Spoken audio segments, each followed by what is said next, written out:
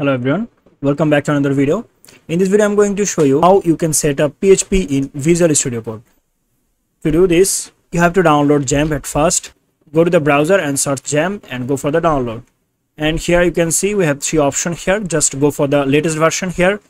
According to your PC, you can actually download the 64-bit or 32-bit. So here my PC is 64-bit, so I will actually download this one. And just click here and it will actually start downloading. If it is not, then click here, then it will actually took you to this place, this page. Then just click here, download the latest version, and it will start downloading.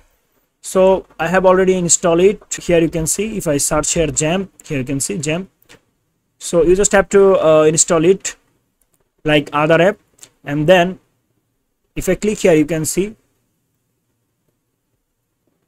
this is the control panel of XAMPP. Why we need XAMPP? Because PHP is server-side scripting language. So we need a server for this, and that is the reason actually we need XAMPP here, because XAMPP provide us Apache server and MySQL also. So we can actually get benefit, okay, because we need MySQL also to connect with the database. We need MySQL connection also. So XAMPP actually provide us this both option, and one is for the server, localhost server, that is Apache, and another one is MySQL. So what you have to do, you have to start Apache to run PHP code. But now let's go for the Visual Studio Code. You have to download Visual Studio Code also.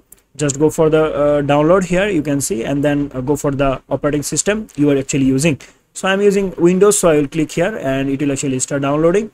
But I will not download it because I have already downloaded and installed it in my PC. Here you can see the interface.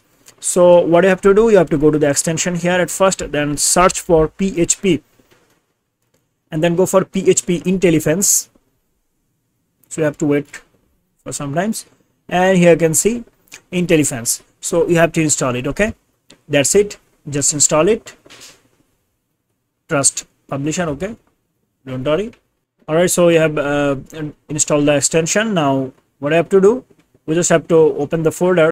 Here I'm going to select open folder, and I have to create a file, PHP file, but inside XAMPP. So at first I will go to the drive where actually I have installed it. So in my case, I have installed XAMPP in my web development drive.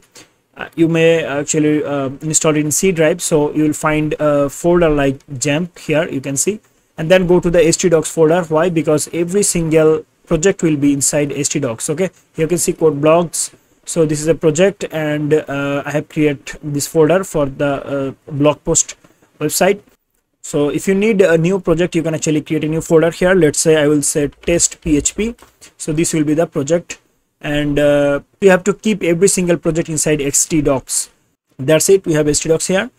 And now let's say I want to open this folder, so I will drag and drop this folder in Visual Studio Code. Here you can see I have test PHP here. So what I have to do, I have to create a new file. Let's say I'm going to delete this one, and the file name, let's say index.html. Sorry, this is the PHP file, so I have to use PHP. So PHP file end with an extension that is .php. Press enter, and this is the file. So if I write something here, let's say this is the PHP syntax.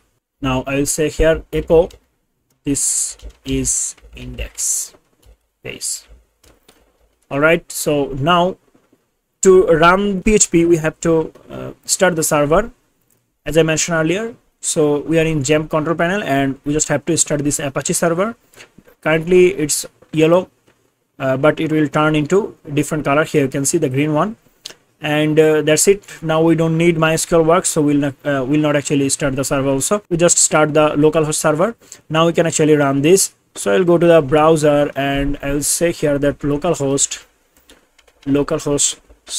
/ if I press enter, here you can see we have two projects. One is test PHP, another one is code blogs. So I'll go to the test PHP, and here you can see this is index page, so you can actually access it. So this is how you can actually set up PHP in Visual Studio Code. What you have to do, you have to install XAMPP, then you have to start the server, then you have to add extension that is called PHP Intelephense. Okay, and then what you have to do, you have to add the folder or directory here. but you have to keep your directory inside XAMPP folder, then htdocs, right? Okay, I mean your project. So here is the project, just drag and drop it, and you can actually work with Visual Studio Code. I mean work inside Visual Studio Code. Okay, so I hope you understand. Thank you so much for watching this video. See you in the next video. Till then, goodbye.